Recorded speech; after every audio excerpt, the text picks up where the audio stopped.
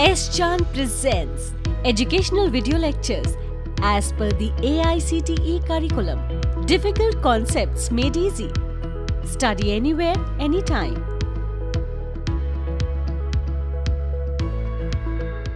Welcome to S. Chan Academy. I am Dr. Neelam. Today we will be discussing linear differential equation of second order with constant coefficients and its solution.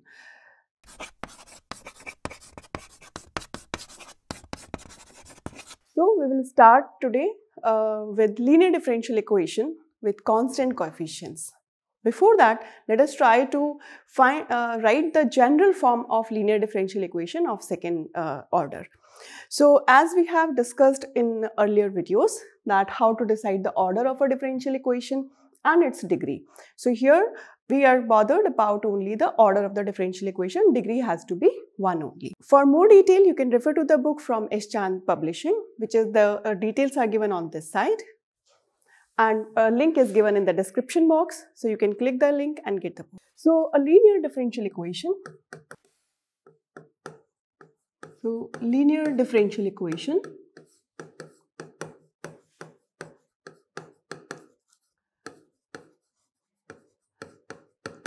of second order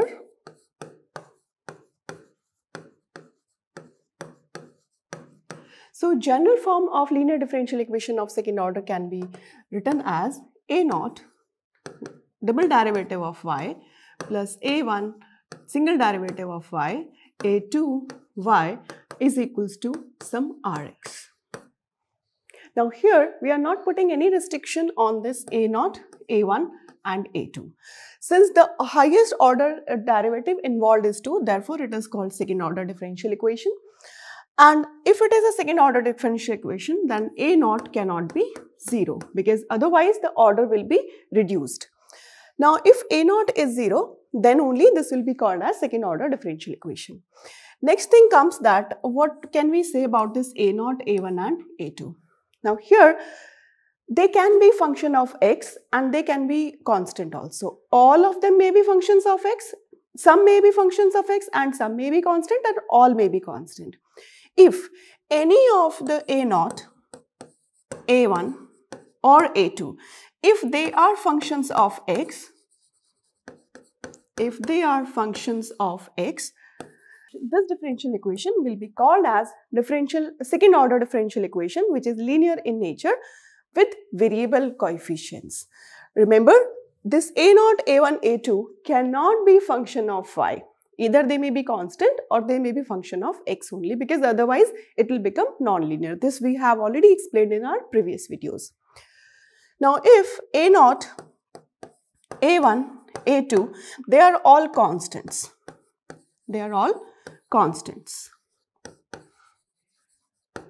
Then this differential equation will be called as linear differential equation of second order with constant coefficients.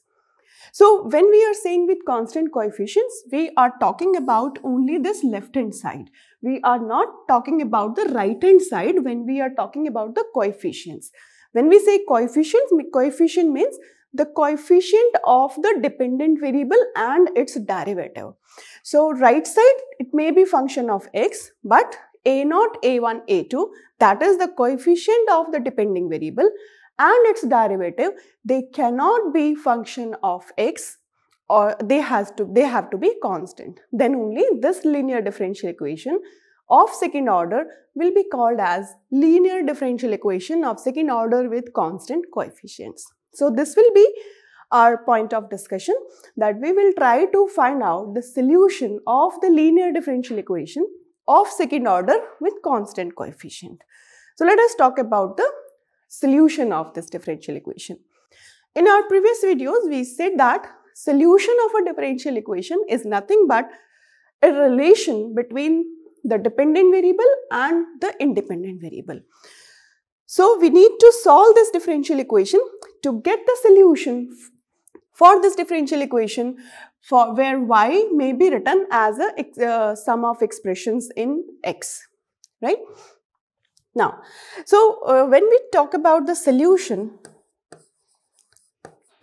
then the solution of such differential equation will consist of two parts. One will be called as complementary function. Complementary function. This will be first part of the solution, and second part of the solution will be called as particular integral. Particular integral. Okay, so we will discuss in detail complementary function in today's video. So complementary function. Now, since it is a second order differential equation, therefore the complementary function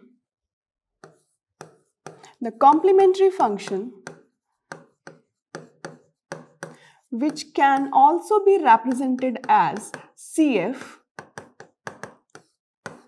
complementary function, it involves arbitrary constant.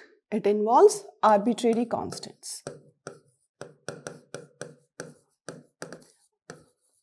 Now,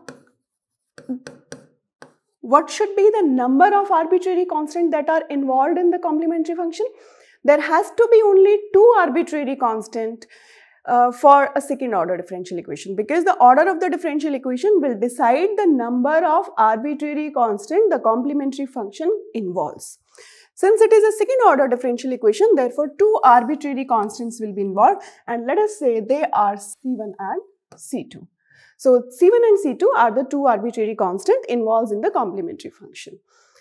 Particular integral will be particular in nature and it will not involve any arbitrary constant.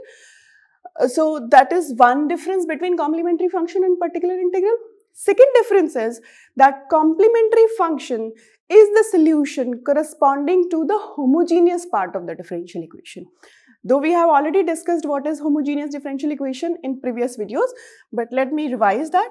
So if A naught y double dash plus A1 y dash plus A2 y is equals to Rx. So if Rx is 0, that is right hand side is 0, the differential equation, then it is called homogeneous differential equation. Homogeneous linear differential equation with constant coefficients, of course, and if Rx is not 0, that is it is a function of x or it may be constant also, then the differential equation will be called as non-homogeneous. Then it is called non-homogeneous differential equation. Non-homogeneous linear differential equation. So complementary function is the solution corresponding to the homogeneous part of the differential equation. So complementary function is the solution corresponding to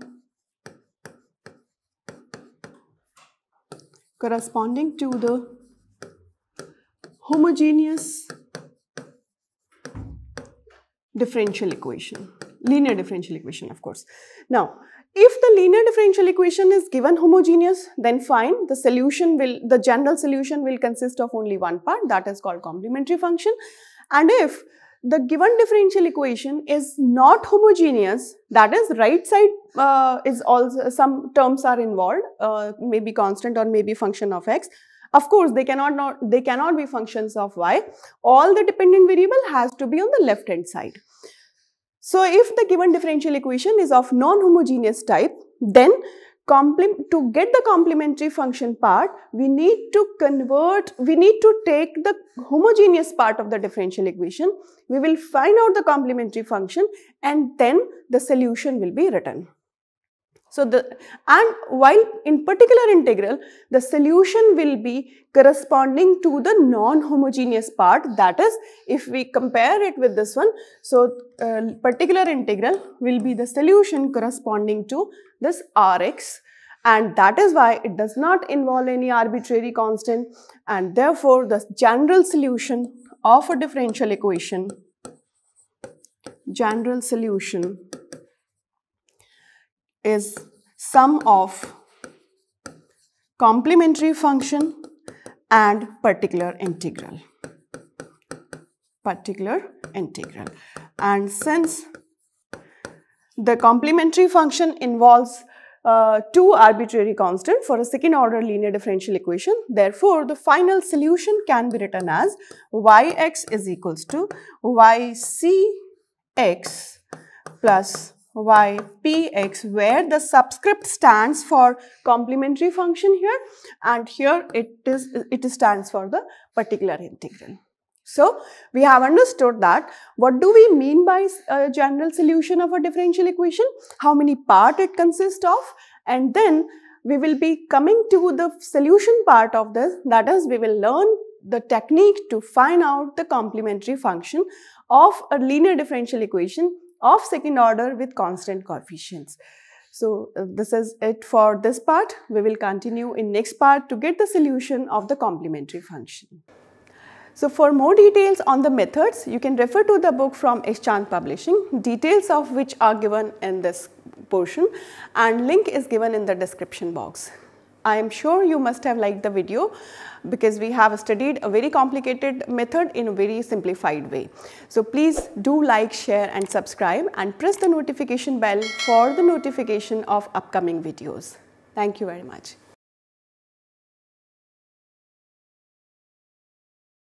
All rights reserved. This video has been prepared for educational purposes only. No part of it may be reproduced or copied without the permission of the copyright holder.